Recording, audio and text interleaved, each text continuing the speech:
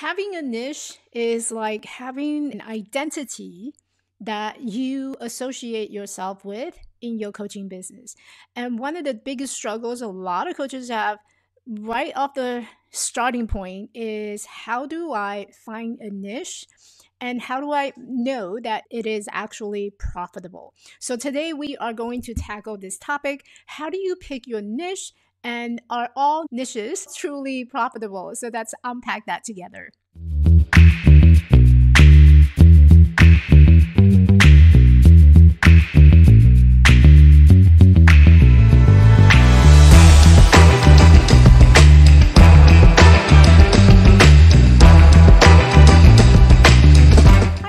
Welcome back to my channel. I'm Michelle and I am a visibility and marketing coach. I love helping female coaches to simplify their marketing so that they can get seen, get heard, and get paying client and turn this passion for coaching into a profitable business. One of the biggest struggle that all coaches have, including myself for many years, is that to find our niche. It's almost like this mystery identity that is somewhere out there and just lingering around and somehow just keep haunting us. So if this is something that you're struggling with today, we are going to tackle what is a niche and how do we make it a profitable thing that we can have in our coaching business. So let's talk about what is a niche and why is it important. First of all, the most simple way to think about this niche is think of it as a specific market that you choose to position yourself and your service into.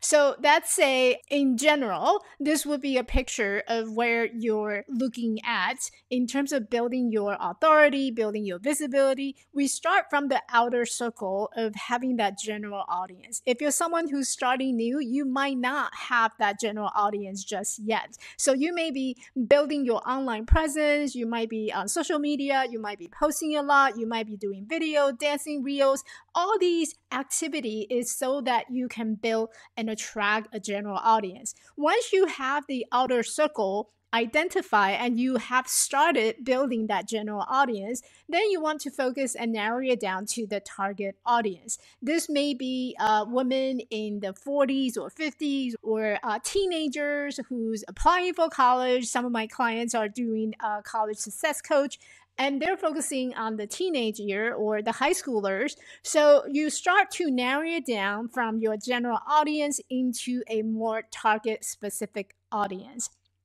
Once you have this target audience, that is the market where you can carve out, and these are becoming narrower, which will then become your potential paying clients. So in a nutshell, generally where I recommend all coaches start, especially if you're just starting new, is to actually build on that general audience first. You need the people who's always there to rave and back you up and celebrate every single post that you post so that it helps the algorithm to push your future content to the top of everybody so that it has more opportunity to get seen. So that is generally the step number one. So personally, my approach is when you first started out in that first couple of months, don't worry about the niche. Just get out there, tell everybody that you have become a certified coach, and so that they can start following you. And from there, then you can narrow down to your target audience. So picking a niche is crucial because it allows you, especially on the online world, to narrow down your marketing effort. So one of the challenge that if you're building an online business is that there's so many messages and there's so much noise that's outside, right? So if you don't identify a specific niche, then your marketing messaging becomes a lot harder. Can it be done? I personally believe if there's a will, it can be done, but it just takes extra effort. So imagine if you're targeting both the women in the 40s and 50s and also the teenage year or the high schooler, then you run into the situation where you might need to have multiple content and multiple copies that you have to create in order to target and meet the specific needs and struggles that each of the audience would share. Therefore, to make things simpler, what I recommend is to pick one that is your absolutely passionate about. You can wake up in the morning and you are very enthusiastic to work with this particular population and group. And that would help in terms of your marketing effort. So your messaging would be congruent, your target would be more focused, and you don't have to worry about whether or not this message is going to land with the high schooler or vice versa. So that is essentially, in a nutshell, in the most simple way that I can explain what is a niche and why is it important for you to consider once you get past that first couple of months in your coaching business. And this is super important when it comes to building an online coaching business. Now, if you're someone who's just focusing on in-person and you would like to just serve your local community, some of this may not apply, because when you go out to a networking event or you meet potential clients outside of social media world, you might be able to tailor your message based on the person that you're meeting at that moment of time. But if you want to transition and expand your reach, you want to leverage your social media, then you really need to consider narrowing down your niche so that your messaging would be a lot more focused. All right, so are all niches profitable? And the answer is no. Not all niches are created equal. Some are more saturated, whereas others are more untapped. There's a lot of business coaches, there's a lot of life coaches. You might feel that the market can become very saturated. You go out, everybody is a life coach, and so how do you actually position yourself to be the expert among all these life coaches that's out there, and how do you actually get traction into your coaching business? So not all niches are created equal, and some are very saturated and others are completely untapped. Now, there's a good thing about being in the saturated niche market, because when there's a demand, there's supply. So it's a hint, it's a sign that if you are choosing something that's saturated, it's actually a good sign that there's actually a market out there that's demanding such a supply, and therefore the supply become bigger because the demand is higher, so you have more supply. So just because something is saturated doesn't mean that it's bad, and it doesn't mean that it's good. It all depends on how you position your expertise within that saturated market so that you can stand out with your expertise and the area where you can help. So exactly how do we pick your niche? I have broken it down into basically 3 steps, but the most important step, and I cover this tremendously a lot inside my profitable coach formula, and this is probably one of the most important module. In module number 1 is where I sit down with all my students to help them to identify their brand identity and also your value proposition.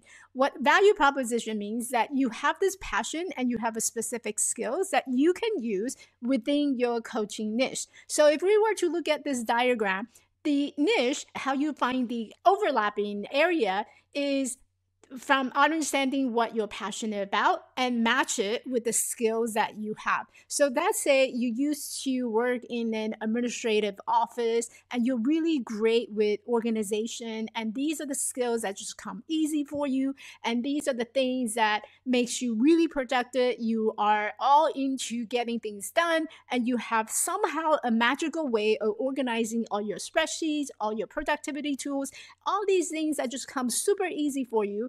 And when you overlap it to the passion that you have with coaching, for example, somehow you just love helping others to stay organized or to stay productive. And so now you have an overlapping area where it could very well be your potential niche, where you help females. I'm going to continue to use that example that I started. So you could potentially helping females in their 40s and 50s to be more productive because you know how to get things done.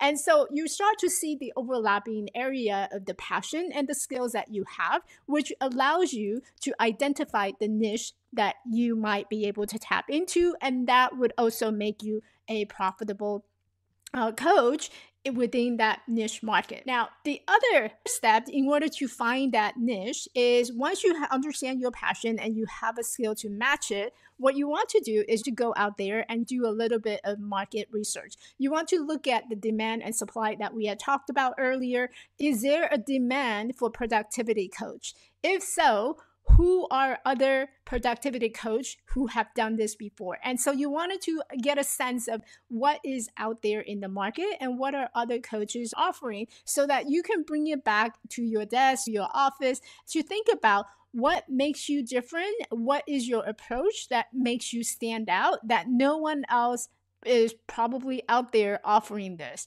It could be your personality. It could be the way that you work with your client. It could be the way that you conduct your session. Don't underestimate your ability to coach someone with your own unique style and approach. So just because we use the same skills and skill set as a coach doesn't mean that our approach is the same. My approach might be a little more action oriented. Someone else may be all mindset and thinking about overcoming the imposter syndrome.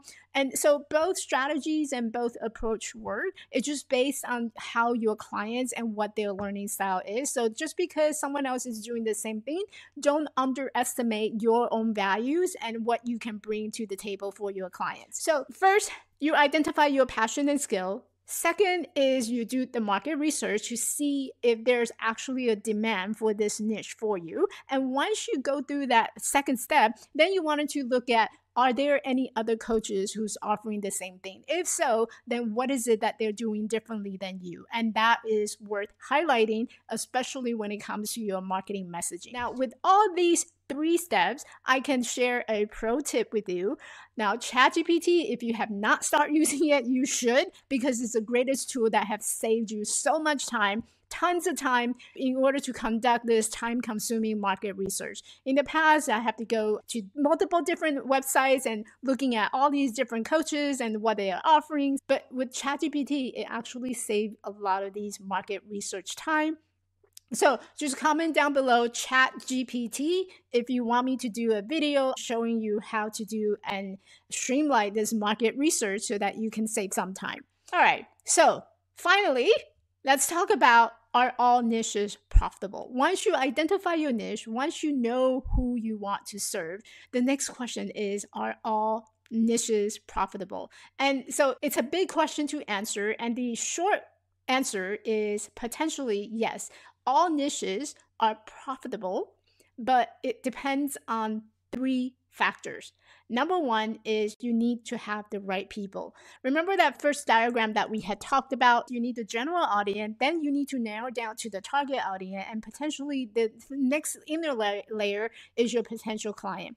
If you don't have the right audience, then your niche, no matter what you choose, it's not going to be profitable. Right? That's just common sense. You need an audience that is engaging and they're really vested in terms of all the things that you're putting out there. These are your raving fans who would just come and rave you and they want to support you no matter what you're offering. So you need the right people in order to make this niche profitable.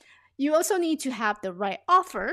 Right? You have the service, you have the offer, but if your service is not addressing a real problem that your target audience is having, then it would be very difficult and challenging to move them into your potential client inner circle. So you need to have the right offer. Your coaching offer needs to solve a problem that would be fulfilling the needs of your target audience so that they can become your potential client. Now, with the right people, with the right offer, what essentially you're going to need is the right message. Your marketing should be clearly communicating the benefit of your service that need to resonate with your target audience. So it almost looks like this. You need to have the messaging that's clarified, that's clear, in order to describe the offer that you have, which will then move to people because of the offer and the benefit and the transformation that you have to guide them through the next level so that they can become your coaching clients. So essentially, in order to make your niche profitable, what you need are 3 things. You need to have the right people, you need to have the right offer, and you need to have the right messaging to share with them at the right time, at the right moment, at the right point of their life journey in order for them to say, yes, this is for me. Definitely sign me up. I want to work with you. So these are the 3 things that you want to consider, especially if you want to make your niche profitable. Each niche has its potential to be profitable if the elements are aligned. A lot of coaches find that they have the people, they have the offer, but somehow the messaging is just kind of off. So it doesn't resonate or they don't know how to articulate it. So when your people, your target audience come across your your offer, they're kind of clueless and confused in terms of exactly what's in it for me. And therefore, they're unlikely to sign up or click and buy. So you wanted to make sure all three are aligned in order for this niche to be profitable, that is aligned with your true value and also your brand identity as a coach. Now, this week, I am giving away 3-step exercise to help you to perfect your I help statement. This is probably the beginning point of how you make your message resonate and being able to articulate the value that you bring to the table for your audience. And it is probably the first step that a lot of coaches get stuck. So I am giving away a 3-step exercise this week. You can grab the download using the link in the description box, and you can get some clarity in terms of what is your I help statement. And I know this is true for so many of my clients, including myself. I have spent so many times changing and revising. And when you don't find that I help statement, it almost feels like you don't have this identity and you're in this identity crisis as a coach. So in order to help you address that, I share a exercise that you can do. You're welcome to grab it, and the link is in the description box. All right, let's wrap it up. Choosing the right niche, it's not just about following the money, right? It's not just about looking at where I can make the most. It's about aligning your skills and your passion with the market that value your expertise. So when you look at your passion and your skill that you can bring to your table, then the money and the profit, it's going to come as a result, as a consequences of it. So take your time, do your research, and comment down below ChatGPT if you want me to do a video on how to narrow down and streamline and shorten the time that you spend in your market research. I'm happy to do a video for you on that. But in the meantime, choosing your niche is something that takes time. It's always going to evolve, and don't be afraid to test things out. One of the things I encourage all my students do is once you go through that 3-step exercise, which has the link down below this description box, once you go through that 3-step exercise, what you want to do is you want to take this I help statement out and you want to give it a try, give it a shot, and say it a couple of times to make sure that it actually roll off your tongue easily before you consider changing it again. And I know this is almost a benefit, but it's also a curse where we as coaches, we tend to go back and change it so many times just because something is off. If that is how you feel, I also have a complimentary strategy call that you can book, and I'm happy to brainstorm your I help statement with you. All you have to do is just grab the link down in the description box below, and I'm happy to do that strategy call with you. All right. If you found this video helpful, don't forget to like, subscribe, and hit the notification bell to stay updated with all my upcoming videos. And if you have any question about finding your niche, I'm happy to share my strategy with you in terms of how did I find it and how I help other coaches finding theirs. Drop in the comment down below. I love to hear from you. And thanks for watching. I will see you in the next video.